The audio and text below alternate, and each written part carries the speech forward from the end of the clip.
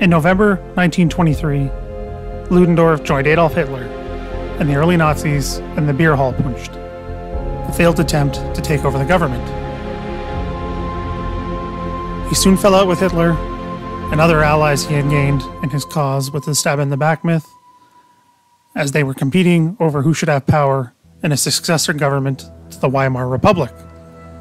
As he aged, he became more and more involved in his own fantasies about so-called supranational powers, like Jews, Catholics, and Freemasons, who had joined forces to keep Germany weak.